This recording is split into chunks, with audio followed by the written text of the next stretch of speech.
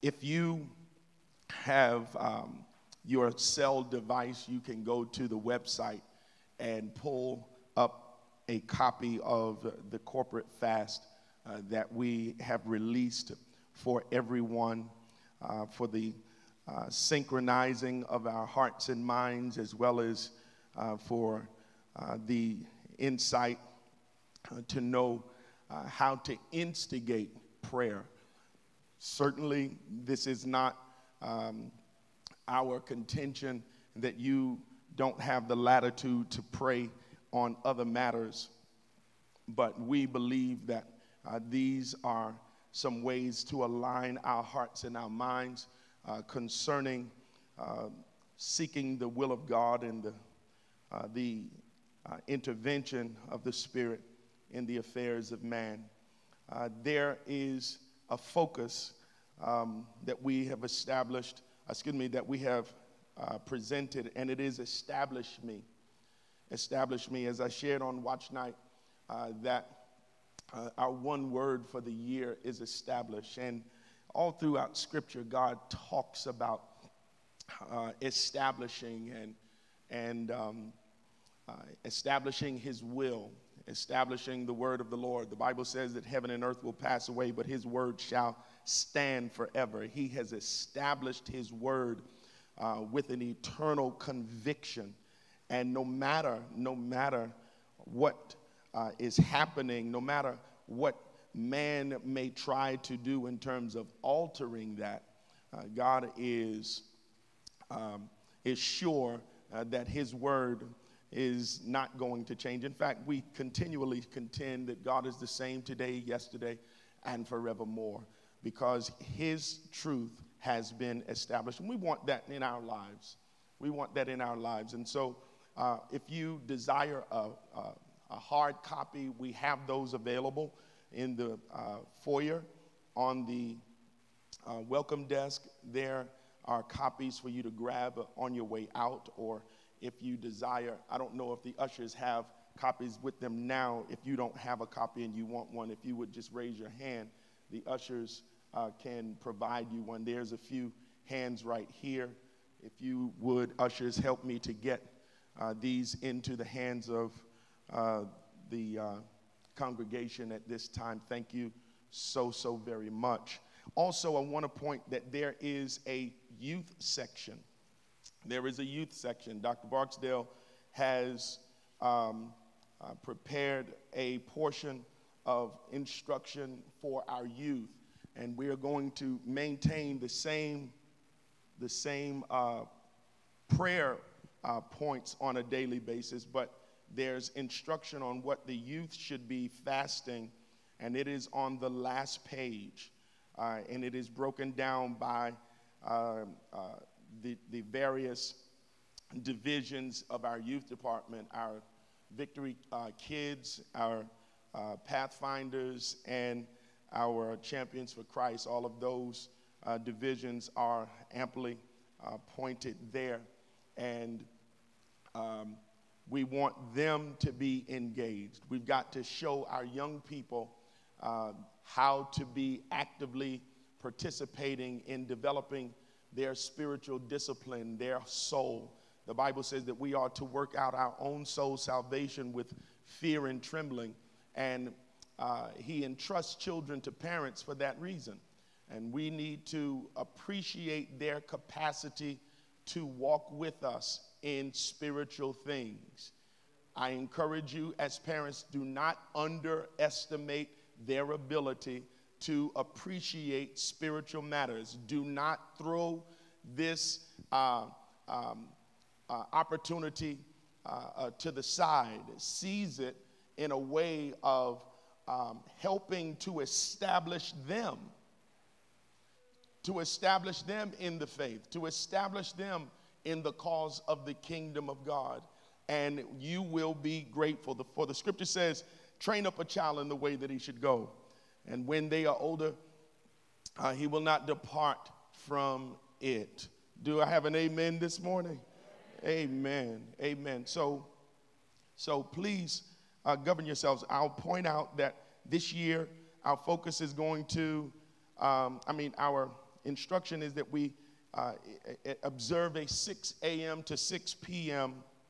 fasting cycle to abstain from food. And I know we have not done this particular type of fasting in a few years, but I'm pointing out, you can see that on page 2 after the cover. At the bottom, you see it points to food plan instructions and specifically the time, 6 a.m. to 6 p.m. And I want to ask you to invest in prayer. To invest in prayer. I loved how Pastor Lisa pushed us this morning in the opening to pray. She pushed us, and even when there was an inclination to subside, she pushed us a little bit more. I pray that you use that as a model for how we go through these next 21 days. When you feel an unction to discontinue the presence in prayer, I want you to push to stay there a little bit longer. Stay there a little bit longer. Let the Lord establish something new in your prayer life. Let him establish something new in your pursuit of the kingdom of God. Amen? Amen. And to those of you who are not here, again, you can go to our website at WVICC.org, and there you can find the electronic version of our corporate fast, Establish Me. Would you say that with me? Would you pray that with me? Establish me, Lord. Come on, let's do it again. Establish me, Lord. Yes. Yes. All right, grab your Bibles.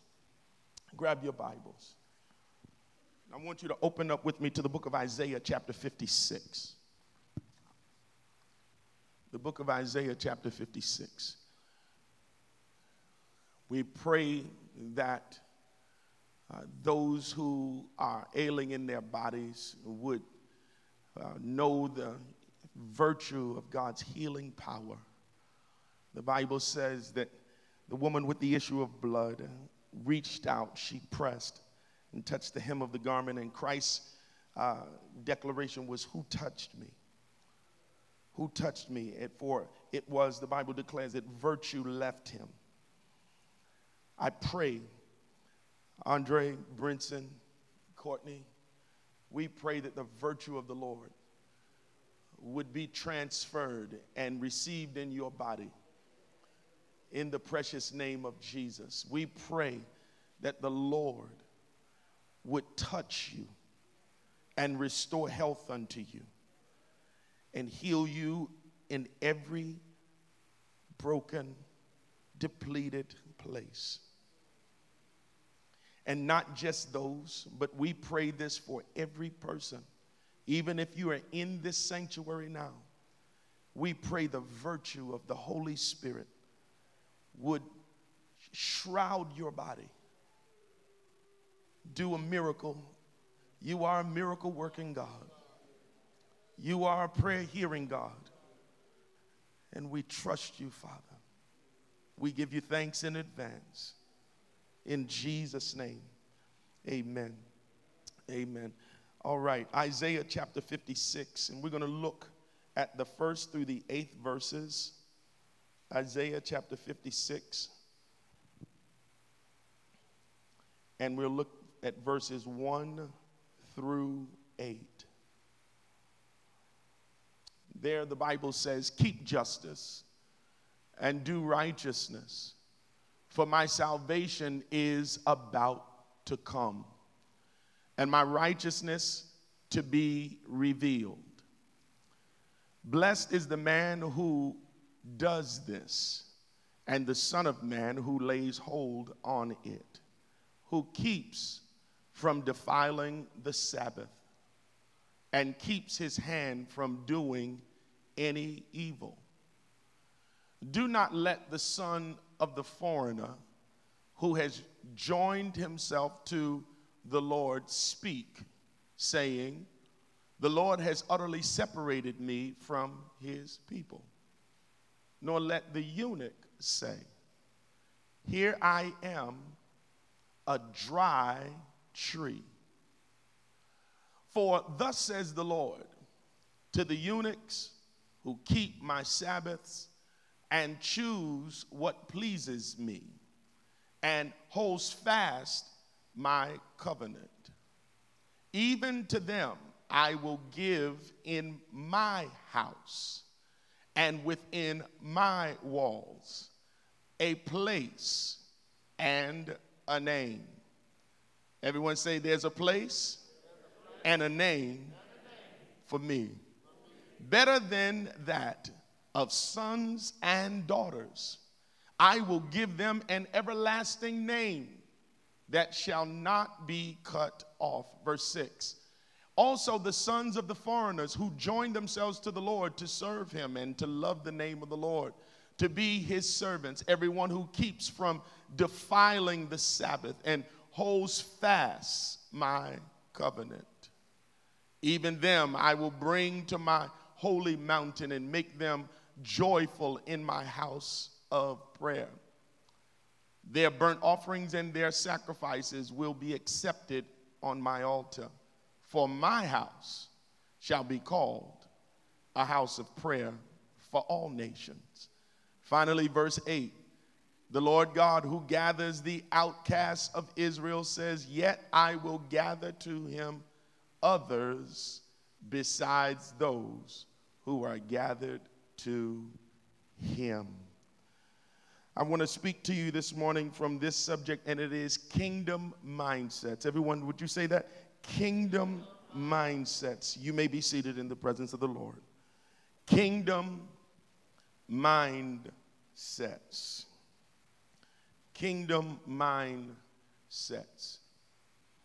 It is pretty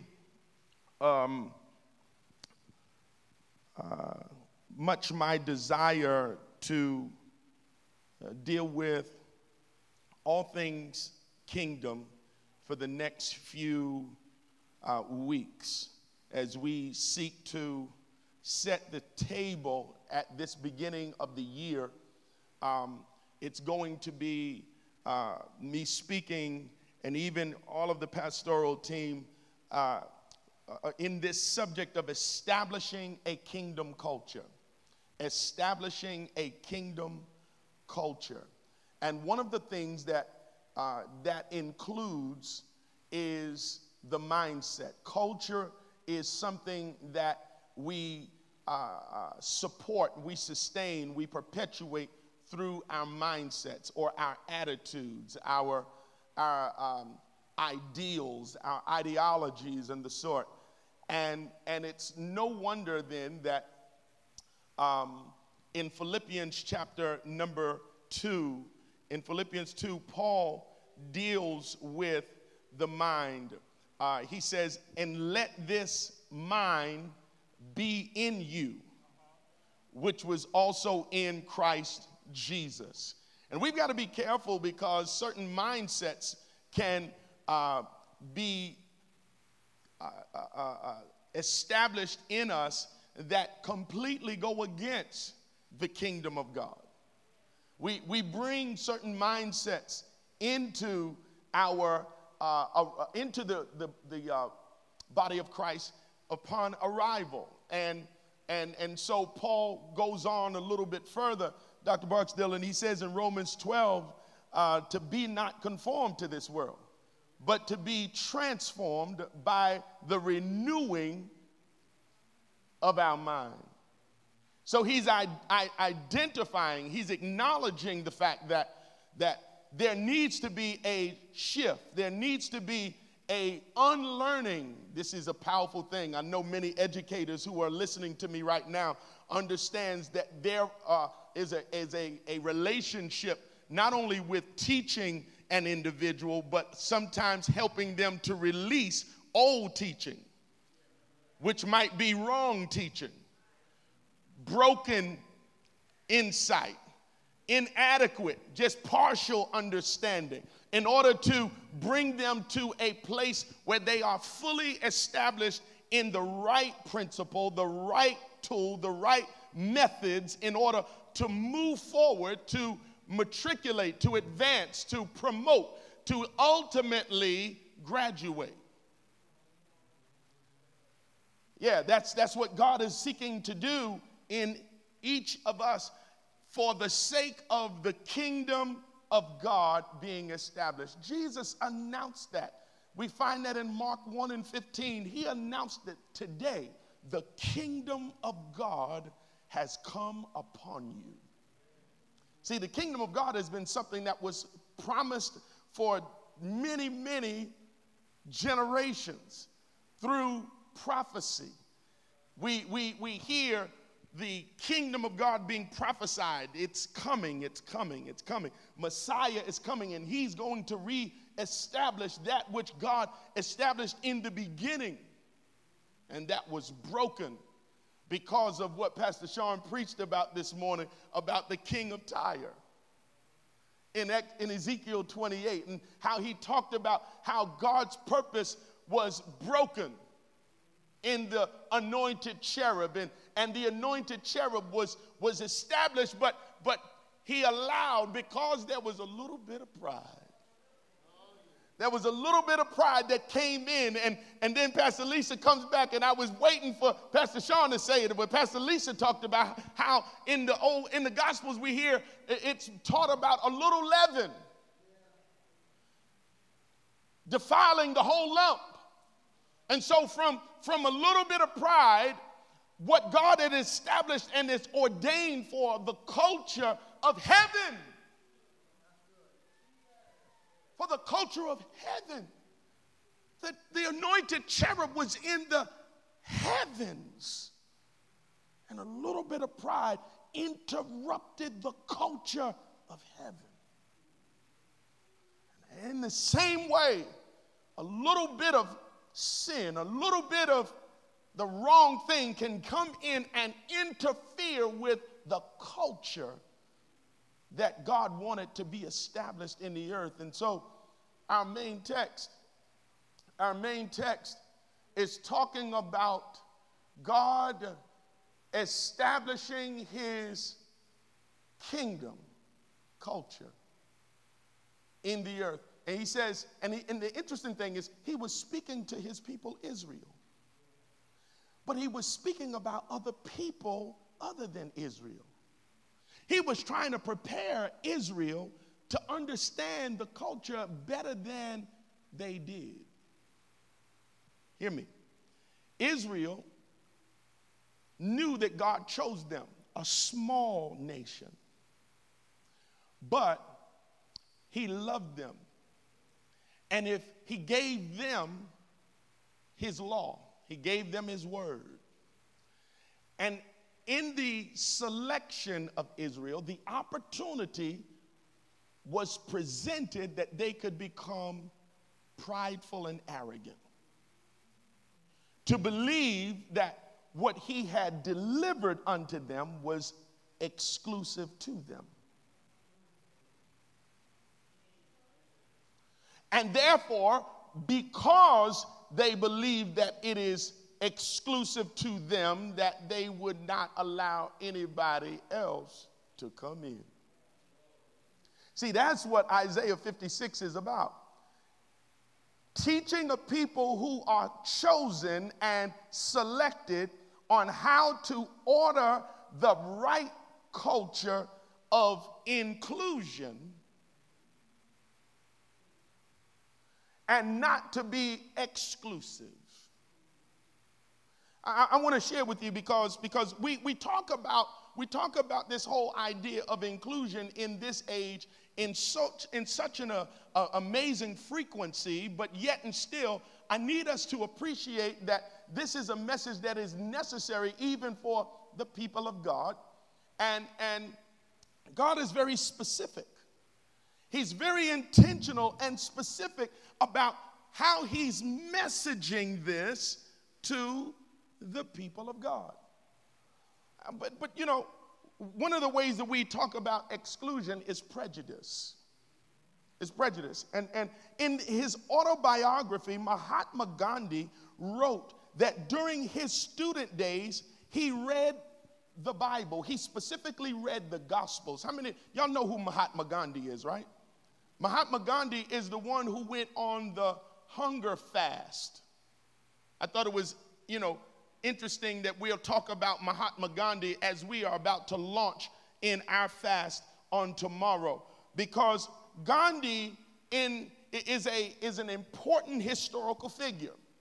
And look at this. We know he grew up a Hindu, and his curiosity was piqued, and he began to search out the Bible. He got a hold of the Gospels and seriously considered converting to Christianity. He believed that in the teachings of Jesus, he could find the solution to the caste system that was dividing India. The caste system is not what we know in this nation. What we know in this nation is the class system that allows fluidity, but a caste system is rigid. You are born into a caste system, and based upon where you're born is where you'll die. There is no upward mobility. There is no downward mobility. Where you're born is where you will die. And so Mahatma Gandhi said, I'm going to read this Bible because I feel like there's something in this Jesus that can break this yoke that's in my homeland of India. And he began to read, because he said this was dividing all of the people of India. So one Sunday, he decided to attend a church service at a nearby church and to talk to the minister about becoming a Christian. And when he entered the sanctuary, however, the ushers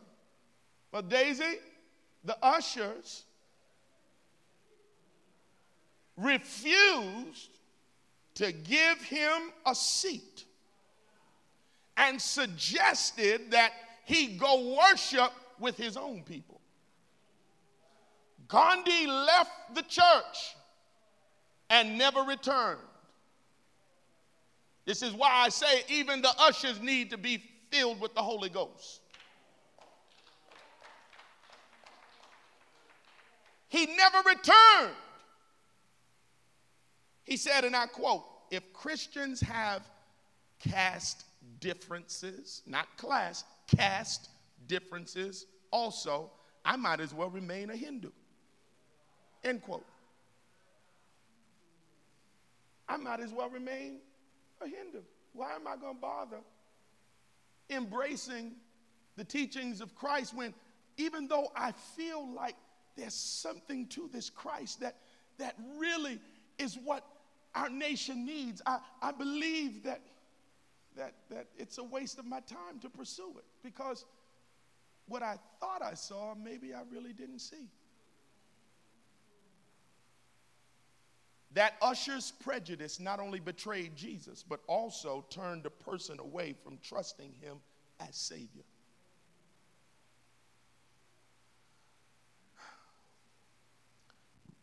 You see, sometimes we Christians discriminate. We discriminate against racial groups and ethnic groups. We discriminate against genders. We discriminate against the poor. One of my colleagues happened to say from the pulpit, all you poor people need to be quiet, because it's the wealthy people that's paying the rent.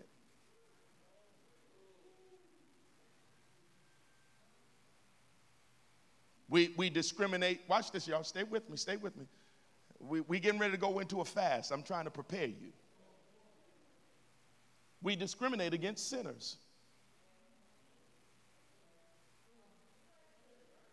Think about it. Think about it. And let the church say, Selah.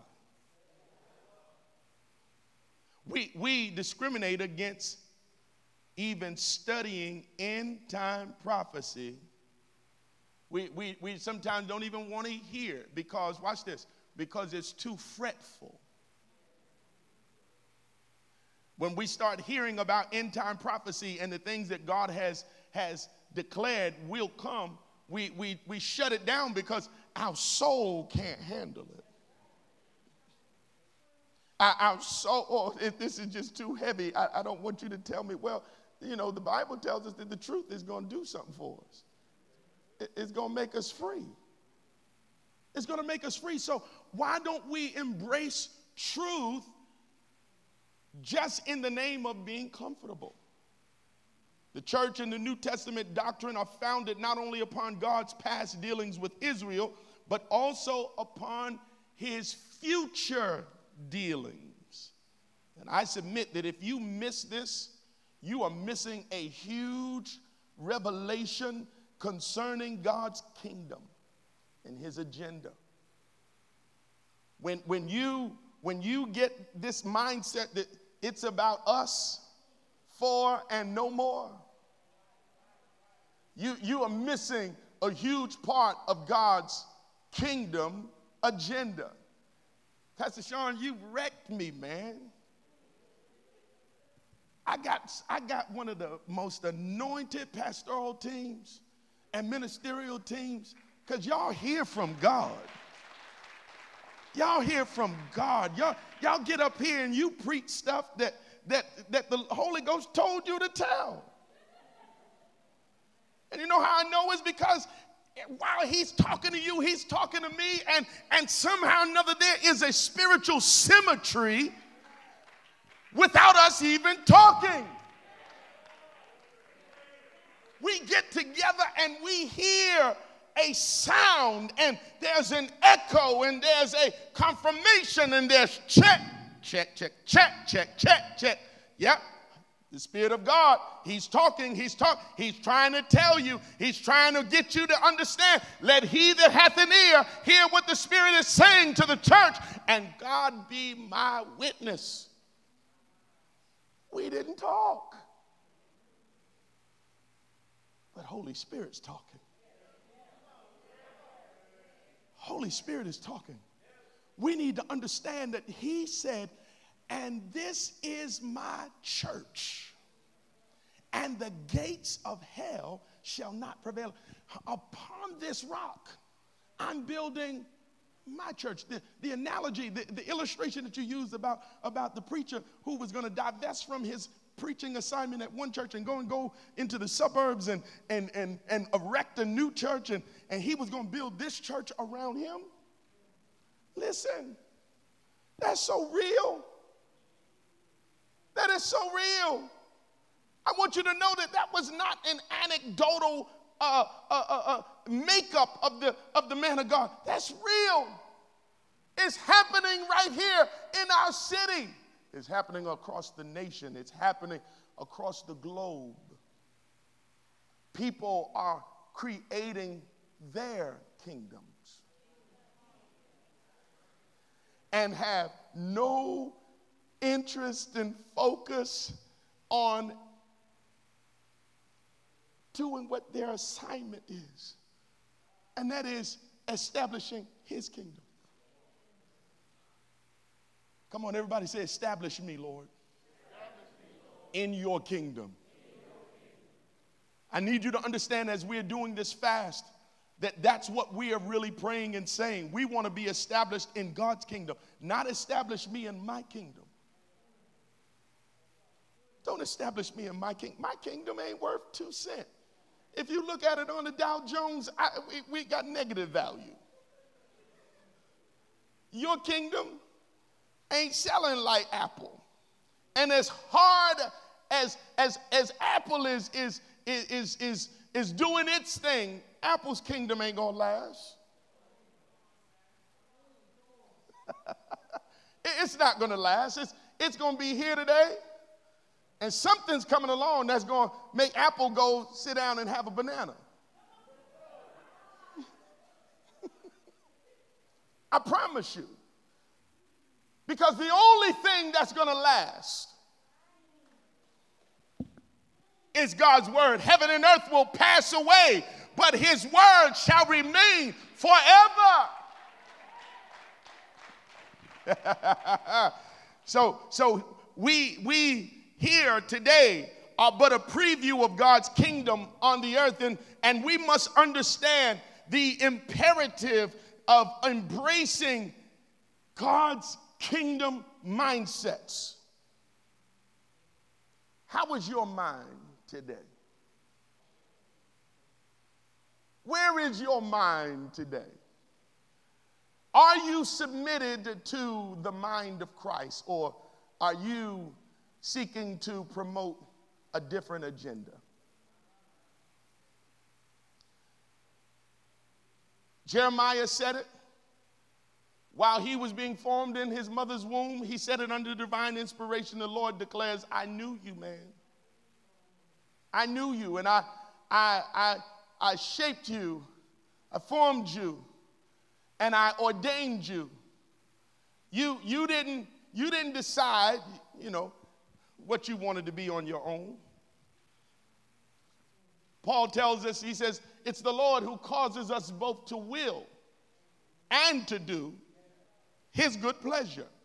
God is at work in us. He's working now. He gives us free will, but he's at work in us, and he's trying to move us along the pathway of life. And listen, when we start, this is a common phraseology, and don't feel condemned. Just learn and adjust. A lot of us like to say, something told me. It's not something, it's someone. It's someone who's moving upon your heart and moving you into the pathway that you are. And can I tell you, listen to me. God needs, he desires to have a yielded, kingdom-minded vessel in every sector of life. Oh my God.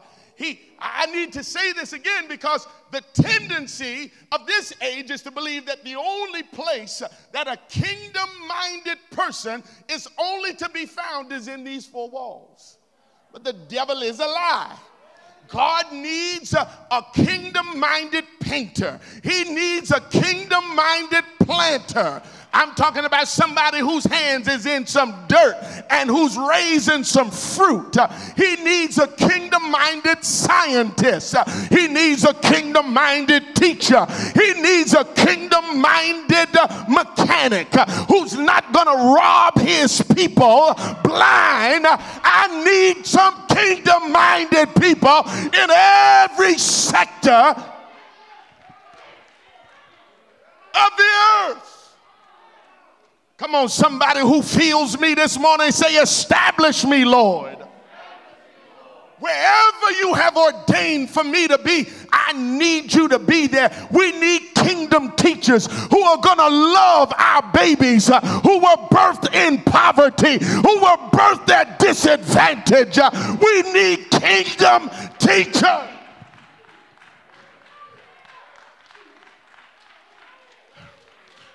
We need somebody in every sector. What would happen if we had a battalion of kingdom police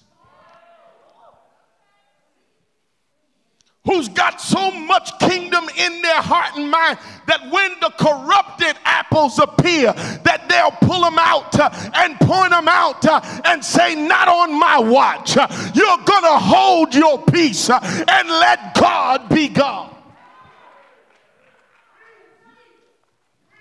What would happen? What would happen? What would happen? And so, here we are. We hear in Isaiah 56 that God is prophesying through Isaiah and telling him of the kingdom that he is establishing. Jesus has not even come. Jesus has not shown up on the scene yet.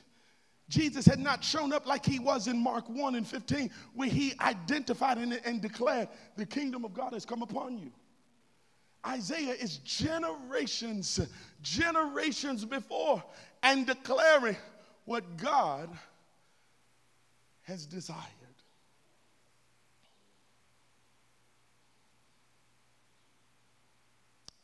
Look at verse number 1. Media, can you put verse 1 and 2 up for me? Verse 1 and 2.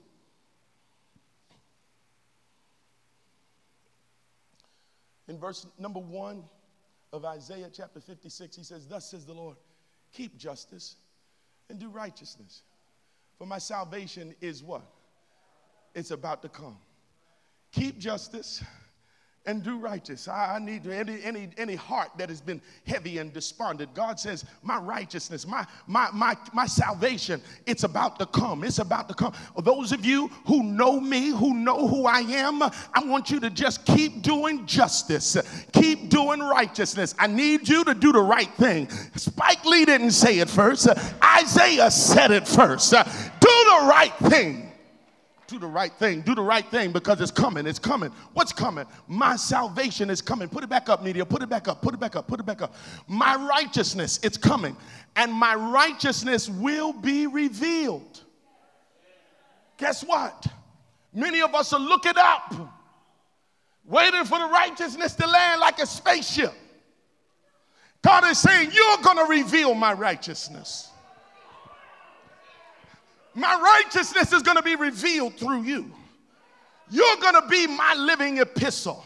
You're going to be the one to cause the light of truth and the light of love to shine in dark places, in depressed circumstances, in situations where it looks like there can be no change and that there is no hope. He's speaking to his people.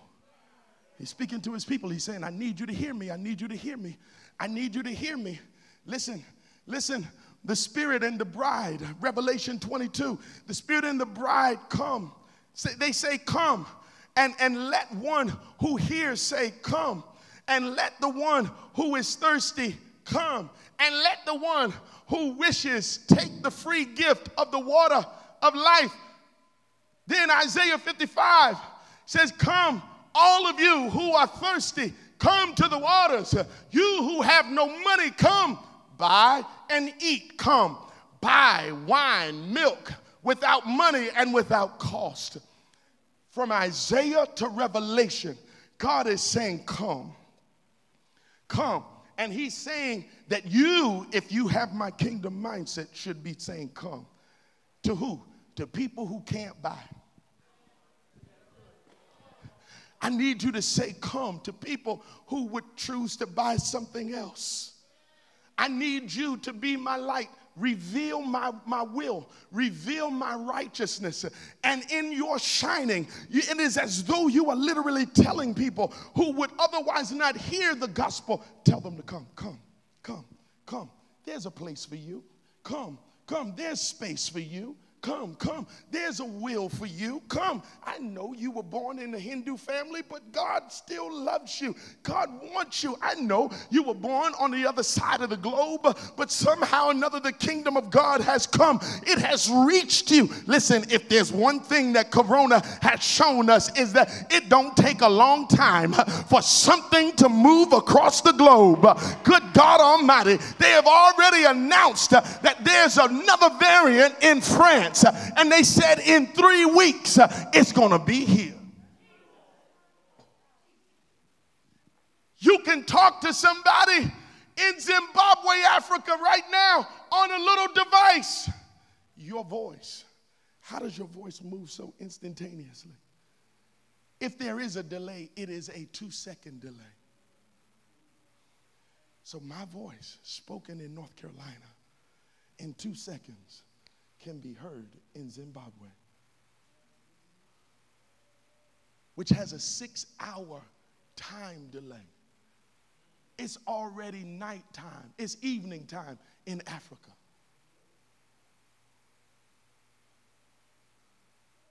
God is saying this message is global. This message is global. Every nation, every tribe, every color. Matthew 28, go ye therefore and teach what? All nations. All nations. We're the only ones who are going around this American westernized righteous mess. We're the only ones talking about who can't come. No, you don't belong here. No, no, there's no place for you. You need to go. No, no, I don't want to worship with you because you don't sing music the way I like it. Huh? Y'all know we merged the church and look around. Look around.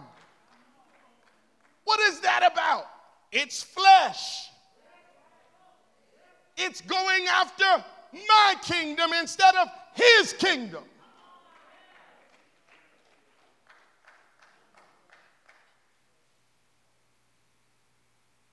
One said after the merger, some of you have heard me say this before. He said, I never signed up for a black pastor and I never will.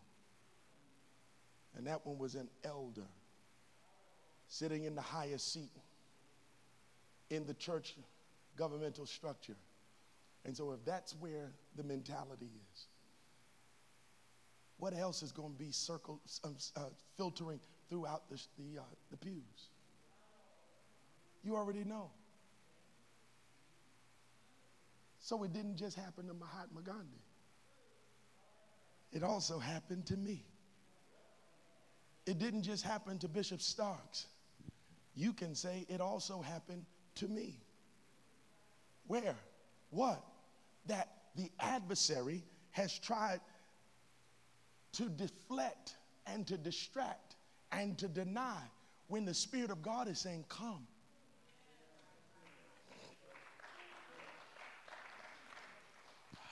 Listen, listen, listen. You know what's so interesting? The word for salvation in the Hebrew is Yeshua, and the word for Jesus is Yeshua. He is salvation.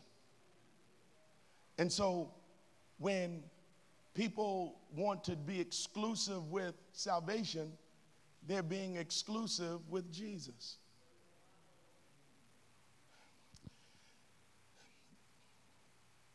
So Revelation 22:12 says, look, I am coming soon. My reward is with me, and I will give to each person according to what they have done. His idea of coming is to everyone. It is to everyone. He's coming. Jesus is coming. The Bible says that he's coming in the clouds. And when is he coming? We don't know. At any time, Christ can come. We only think of that eschatologically about his return and the rapture. But listen, what I need you to understand, if you really got a kingdom mindset, listen to me, listen. If you really got a kingdom mindset, you need to know that Christ can come at any time before he comes back to take his church. Ooh, God, hear me, I said. His coming is not limited to when he comes to take the church. His coming is supposed to be any day, today. When you go to lunch, Jesus is supposed to be able to come through you. He can come while you go to the restroom. I'm told that the ladies like to do a whole lot of dialogue in the restroom. And this is the reason why they have a sitting room attached to most restrooms that the ladies go into. So why are you in the restroom, ladies? Y'all stop looking at me crazy through those masks. It's the reason why when one gets it, let me go to the girl, I'm going to come with you.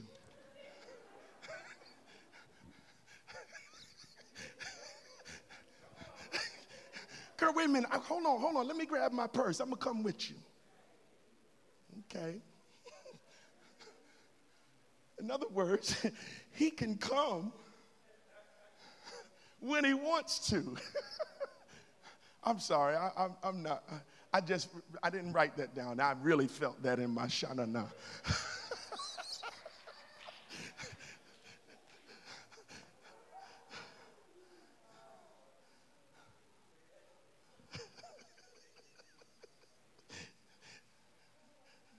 So we are called to live in the light.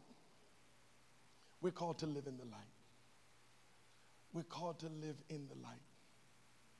The beautiful light. Because he says, my righteousness is coming. I need you to know, my salvation is coming. I need you to do justice and to do righteousness. My salvation is coming. And I work through the partnership of others. I use others to reflect the light,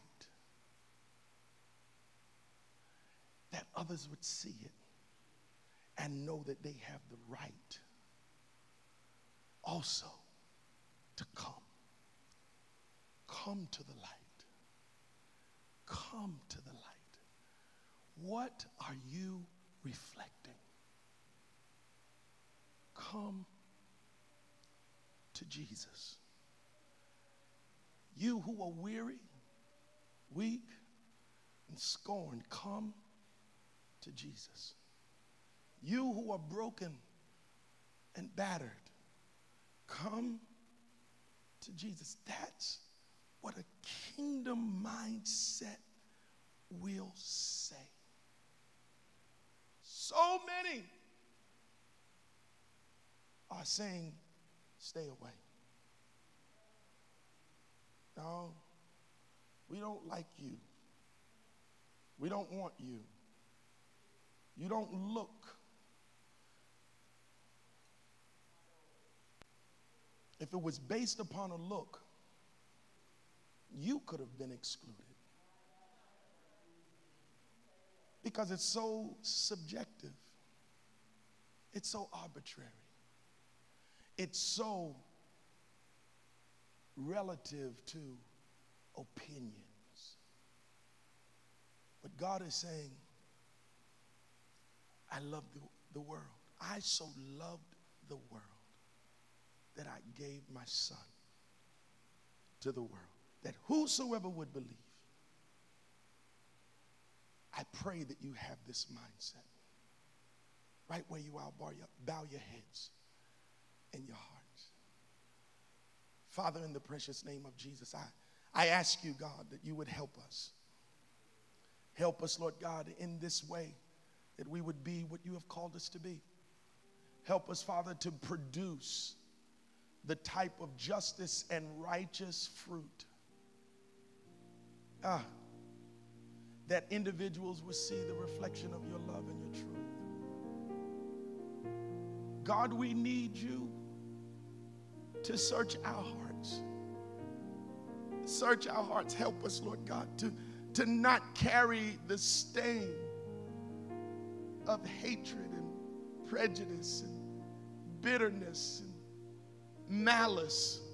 Whatever it is that the enemy wanted to inject in us, that little portion. Don't let pride stand in our way, God. We want to produce a righteousness that reflects the shine of your glory. Help us, Holy Spirit. We understand that we are not our own, for we have been bought with a price. And we worship you. We worship you. We worship you. We submit to you. Not our will, but your holy will be done. It's in your precious name, Jesus, that we pray. Amen. Amen. Can we give the Lord a hand of praise?